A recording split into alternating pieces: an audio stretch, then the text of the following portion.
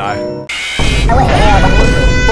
Gay lore. A game's background and elements to complement the overarching narrative. Developers often add lore into their games to have a founding structure to build characters off of, and to add depth to the universe you are playing in.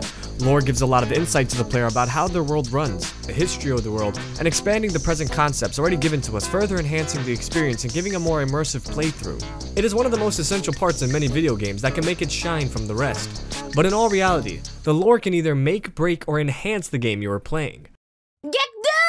In the mysterious and mythical world of Hollow Knight, you, as a player, are dropped into this strange, desolate place with absolutely no knowledge except that you heard that this was a good game. As you explore the lands, you get glimpses of the past, giving you more insight on the environment and overall world of Hollow Nest. This type of game is a theorizer's wet dream. When the knowledge is sprinkled throughout the surroundings and hidden, it makes one ponder on the realities of this world. It lets the player create theories and ideas about the intentions of the game designers and how they wanted the world to be.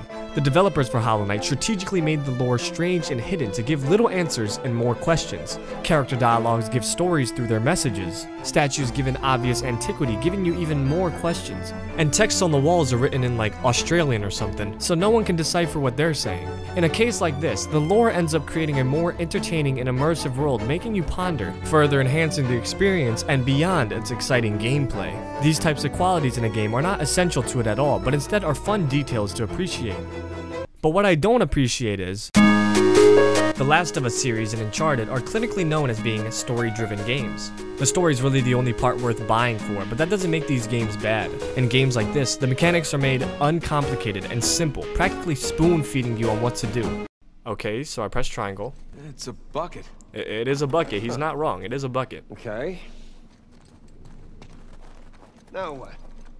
I don't know. Maybe I filled a bucket with water because it's a fucking bucket. Ah. Oh, crazy. I filled the bucket with water. Bucket filled. Yep, I just filled it. Shit, this is another cutscene? Man, this is a good-ass gameplay.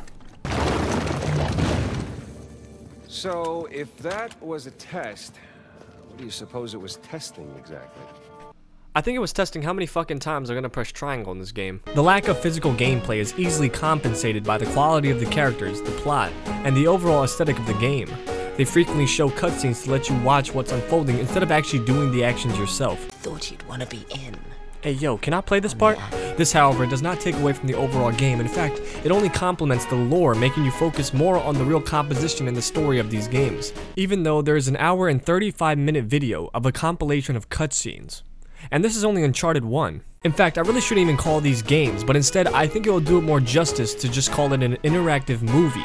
Kinda like one of those 4D movies with smokes and scratch and sniff tickets. Except in those movies, you do more stuff with your hands than you actually do with these types of games. I wonder how I pick up my 700th ladder in this game. Oh, triangle. No way. When lore makes the game, it takes a lot of the retrospective thinking away, but it leaves you with the good idea of the world and a satisfying and complete story with well-written characters. Games that do well in this make category would be like Skyrim and Dark Souls, because even though their lore is a big aspect in the game, it still keeps that entertaining and exciting gameplay we want at the end of the day. But it still seems like people don't want it. But you know what I do want? Freddy's big old cock.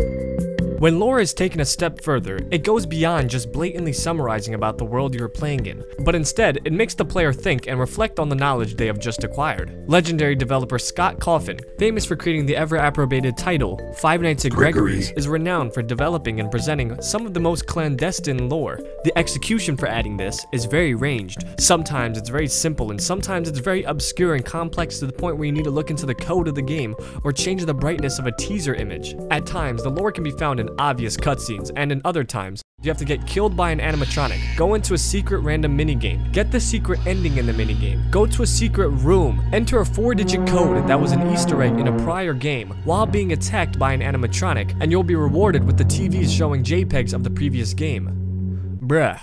All that work just to get some JPEGs on your monitors.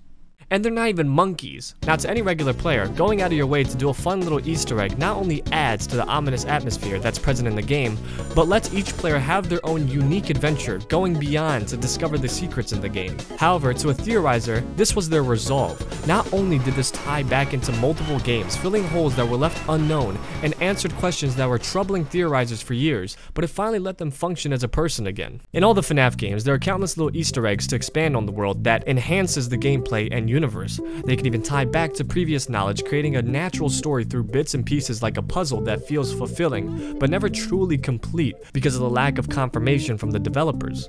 But how would I know? I never played Five Nights at Freddy's because I'm too scared. However, I have played Five Nights at Funky's, which I'm pretty sure is like the same thing gameplay-wise.